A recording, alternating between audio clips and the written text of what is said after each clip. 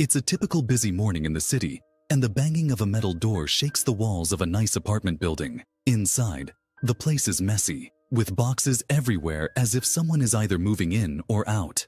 A quick look around this fancy building shows a scary scene. Two people are lying dead on the floor. Up high, on the building's roof, Eddie is standing on the edge of the balcony. He just starts to move his foot back when the loud sound of gunshots comes from the apartment next door. Eddie thinks his neighbor must have gone to see what the noise was about. Down below, loud cries fill the air as someone begs to get into Eddie's apartment. Eddie feels very sorry. Does he dare to jump? Go back to over a year ago. Eddie walks through the streets, looking nothing like the man on the balcony. He says he's a writer. It's noon, and he's in a bar, having a drink and telling stories to a couple of people about a book he's supposedly writing. The listeners doubt his book deal, and honestly, so does he. He spends more time in bars than at his desk, struggling to write even a single word. Months go by, and his failure to write anything important affects his personal life. Suddenly, his girlfriend Lindy leaves him. Eddie is shocked, though it's clear Lindy had seen it coming. Feeling sad, Eddie runs into his former brother-in-law Vernon on the street one evening. Their talk is awkward, filled with little lies and fake smiles. Vernon invites him for a drink to catch up. Over drinks, Vernon tells Eddie how his ex-wife Melissa is doing and gently talks about Eddie's writing problems. He offers a solution, a mysterious new drug that promises to unlock the full potential of the brain. Eddie is unsure. How could a drug fix everything? Vernon has to leave, but before he goes, he gives Eddie his business card and a free sample of an expensive drug. On his way home, Eddie is filled with doubts when he decides to try the drug. As he enters his building, he immediately meets Valerie, the landlord's wife, who clearly doesn't like him. Valerie starts yelling at him, but as the drug starts working, Eddie's mind shifts. He suddenly starts noticing things he usually overlooks. Details about Valerie, details about the world around him. In the middle of Valerie's rant, Eddie surprises her by asking, "What's wrong?" This catches her off guard. They start to talk, and she talks about her studies. Eddie, now with a sharper mind, remembers facts and ideas he didn't even know he remembered. He offers to help with her essay, and as they work together, Valerie starts to see him differently. After they finish the essay, they end up becoming closer in a way Eddie hadn't expected. Later, Eddie steps into his apartment and sees it with new eyes. It's a mess. Driven by the drug's clarity, he cleans and organizes everything until his place actually looks like a home. With his mind still very clear, Eddie does what he feels he should have been doing all along. He starts to write, and this time, he really writes. The next morning, as the effects of the drug wear off, Eddie wakes up to find the pages he wrote the previous night. They're good. He decides to take them to his publisher. Feeling confident, he tells her to read his unfinished manuscript, promising to return the advance payment if she isn't impressed. Eddie's simple act of trying something new has suddenly changed everything. As soon as Eddie gets home, he checks his messages. He has 3 new ones from his publisher, all saying his manuscript is brilliant. Eddie thinks about calling her back, but decides to visit Vernon instead. When he gets there, Vernon looks rough and pauses before letting Eddie in. Vernon quickly says he'll give Eddie more of the drug, but first, Eddie needs to do some errands for him. Eddie goes to pick up Vernon's dry cleaning and get some breakfast. When he returns, he's shocked to see the apartment door wide open and everything inside a mess. Inside, he finds Vernon dead on the couch. Eddie immediately calls the police. While waiting for them, he realizes that whoever searched the apartment didn't find the drugs. Eddie starts looking and soon finds not only the drugs, but also Vernon's notebook and some money. The police arrive and take Eddie to the station for questioning. The detective doubts Eddie's story. During the questioning, Melissa calls. She tells Eddie she doesn't want him at Vernon's funeral and will contact him later. Eddie leaves the station feeling scared, sure he's being followed. Back at his apartment, Eddie counts the money and takes one of the pills. This begins a rush of changes. First, he gets a new haircut and new clothes. He finishes his novel and gives it to his publisher. In just 3 days, he learns to play the piano and new languages, which he uses to meet women. He uses his new math skills to win at poker, and even picks the best medicine for his aunt with cancer. He impresses Wall Street executives with his business skills and humor. Eddie's life is changing fast, all because of the mysterious drug. Here, Eddie gets a job offer from a rich businessman he met. He soon starts hanging out with the wealthy crowd, enjoying vacations at their big houses with pools and private jets. However, the excitement of his new lifestyle makes him crave constant thrills. At a turning point, Eddie realizes he wants something different from life, not just writing. Back in his apartment, he's closely studying stock market numbers and taking the drug to improve his focus. He decides he needs more money than he can earn from trading alone. To get the money for his new plans, Eddie meets a loan shark in a diner and convinces him to lend $100,000. They agree to exchange the money in a park, where the loan shark seriously warns Eddie about the consequences of not paying back the loan. Eddie accepts the job offer and quickly learns how to double his money. His success draws the attention of big names in the finance world, and he arranges a meeting with one of them. During a dinner with Lindy, he tries to win her back by ordering in Italian and saying sorry for past mistakes.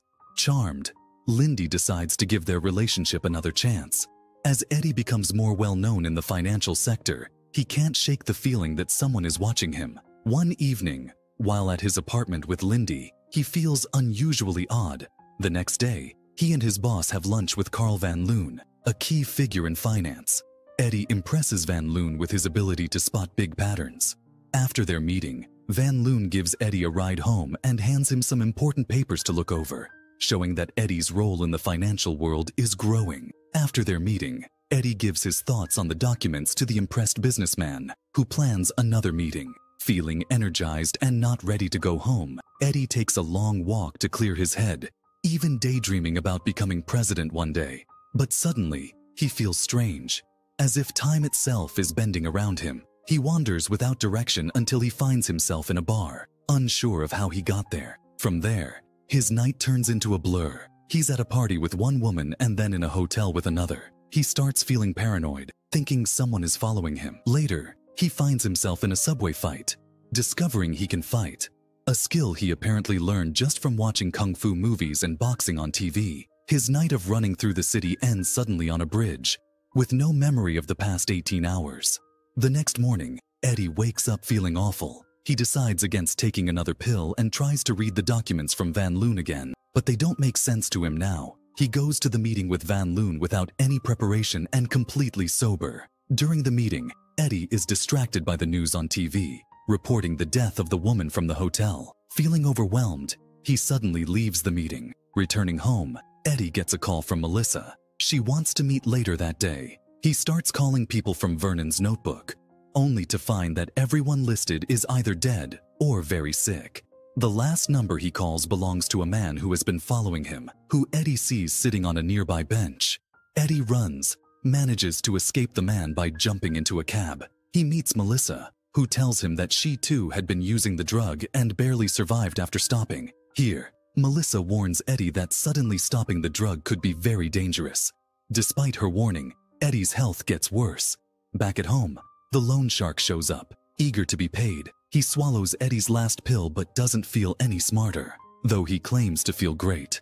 Eddie goes to the bank, takes out the money he owes, and pays the man. After that, Eddie desperately reaches out to Lindy. He goes to her office, tells her everything, and begs her to get the hidden drugs from her apartment. Lindy finds them easily but calls Eddie on her way back to say she's being followed. Her taxi gets stuck in traffic, and the man following her approaches. Eddie tells her to run, and as she runs away, the man stabs two men trying to help her in the park. Lindy hides and calls Eddie, scared. Following Eddie's advice, she takes one of the pills. The drug quickly sharpens her senses, and she manages to get away from the man, eventually overpowering him and escaping. Lindy finds Eddie, gives him a pill, and they check into a hotel together. The next morning, as Lindy prepares to leave, Eddie tries to convince her they can handle their situation. Having felt the drug's effects herself, Lindy disagrees. She's seen its dangers firsthand and is scared by them. Eddie promises he'll stop using the drug eventually, but Lindy leaves anyway. Outside, Eddie sees the loan shark again. The man now wants more of the drug, so Eddie gives him a few pills to keep him happy. Concerned for his safety, Eddie hires two bodyguards who follow him everywhere. He then meets with Van Loon, hoping to secure his future, still caught in the mess of his decisions and the drug's strong influence. Now, Eddie apologizes to Van Loon for missing the previous meeting because he was sick. Luckily, he had impressed Van Loon enough earlier that he still gets the job. Eddie proves his value by leading the biggest merger in Van Loon's history, putting him back on track. Not wanting to run out of the drug that fueled his success, Eddie offers a chemist $2 million to make it again within 6 months. One day, while Eddie is having lunch, a detective approaches him. He tells Eddie that he has been identified as the person running away from the hotel on the night the young woman was found dead. Quickly, Eddie hires a top lawyer to handle the situation. During an important meeting about the merger with Van Loon, Eddie notices that Atwood, a key person from the other company, looks sick. They decide to delay signing the contract until the next day. After the meeting, Van Loon pulls Eddie aside and warns him not to become his rival, suggesting that Eddie's success is due to a unique talent rather than hard work. Returning to his hotel, Eddie finds his room turned upside down. Undeterred, he buys the fancy apartment shown at the start of the story. Soon after, he meets the loan shark again, who has been changed by the drug. The loan shark threatens to reveal Eddie's legal problems unless he gets more pills. The next day, as Eddie and Van Loon wait for Atwood to arrive and finalize the merger, Atwood's wife comes instead. She explains that Atwood is too sick to come, but promises he will sign the contract as soon as he gets better. Eddie and Van Loon walk Atwood's wife to her car, and Eddie sees the man who has been following him get into the car with her. She tells him that her husband's sickness is because of the drug. Later, Eddie meets his lawyer at the police station for a lineup. Luckily, he is not picked out. Instead of waiting for the loan shark, Eddie goes back to Van Loon's office. There, Van Loon is watching a news report about their merger, clearly upset and worried because Atwood is dying and the merger is at risk. Realizing he needs the advantage the drug gives him, Eddie looks for his hidden pills but can't find them. He gets back to the office just as a mysterious package arrives for him. Van Loon, thinking Eddie knows more than he's saying, opens the package only to find the cut-off hands of Eddie's bodyguards inside. Shocked, Eddie rushes back to his apartment. At home, Eddie watches the news where Atwood's wife is talking about the merger, but her words don't make sense. Her lawyer, who is also Eddie's lawyer, takes over the interview. Amid this mess, the doorbell rings. It's the loan shark demanding to come in. Next, we see Eddie standing on the edge of his balcony, thinking over everything. He decides not to jump and scrambles to find one last pill he might have missed. Just as he finds it, he accidentally drops it right when the loan shark enters his apartment. The loan shark's helpers hold Eddie while the loan shark explains how he uses the drug by dissolving it in a solution and injecting it. He takes the drug and orders his men to look for Eddie's remaining pills. While under the drug's influence, he starts to hurt Eddie for more information about the drug and where to find it. The goons are busy trying to open Eddie's safe, distracted and not noticing Eddie's desperate move. As their boss leans over him, Eddie grabs the chance to stab him. In a shocking twist, Eddie then drinks his blood, hoping to get any leftover drug in his system. Surprisingly, it works, and Eddie suddenly knows how to deal with the remaining goons. He quickly takes down one, then the other. Meanwhile, news breaks that Atwood has died in the hospital. Eddie visits the hospital and finds himself sitting next to the man who had been following him. This man, unexpectedly, helps Eddie later in finding more of the drug hidden in the lawyer's apartment. The same lawyer who had secretly taken Atwood's stash. Fast forward 12 months, Eddie has published a book and is running for the Senate. Van Loon, waiting in his office, confronts Eddie about his knowledge of the drug. Van Loon reveals he's closed his lab that morning, but offers to supply Eddie with the drug in the future if he agrees to work for him. They head out to lunch, but at the last moment, Eddie refuses to get in the car or work with Van Loon. He confidently tells Van Loon that he has changed the drug, managing to keep its benefits while freeing himself from its addiction. Here, Eddie declares himself independent and unstoppable, turning Van Loon away. Eddie then walks to a restaurant where he meets with Lindy, starting a new chapter in his life. This is where the movie Limitless ends.